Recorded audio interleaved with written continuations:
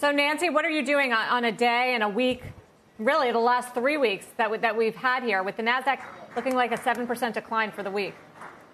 Yeah, Sarah, thanks for having me. You know, we've had a hedge in place for our clients. We buy calls on the VIX and sell puts on the SPY. So that provides some protection and allows us to go in and add around the edges. We were in yesterday adding to some of our tech names, some of our industrial names, and energy. And those have been our overweights along with materials.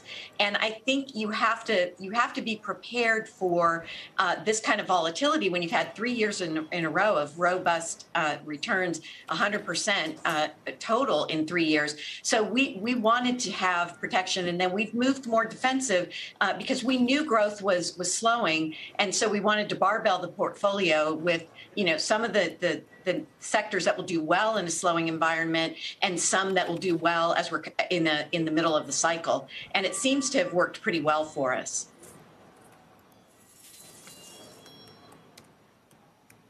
Mike, in terms of earnings season continuing, is that the biggest threat at the moment when we see the reaction to Netflix and the way it's dragged others down as we get into next week and the sectors that are reporting are broadening out?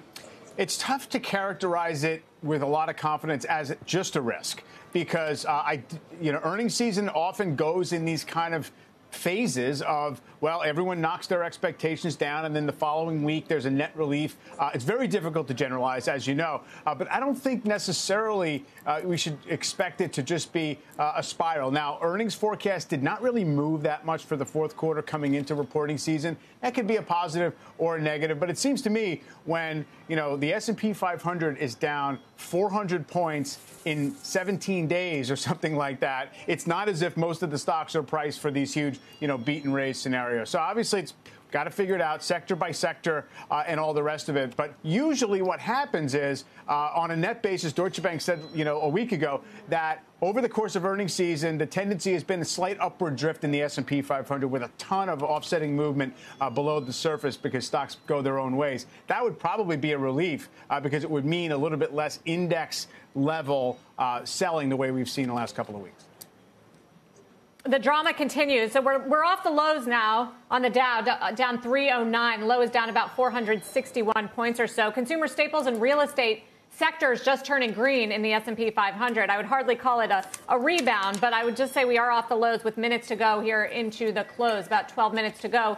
Nancy, where do you see the biggest opportunities in the sell-off? Would you be dipping your toe into a name like an Amazon, which is now more than 20% off its highs?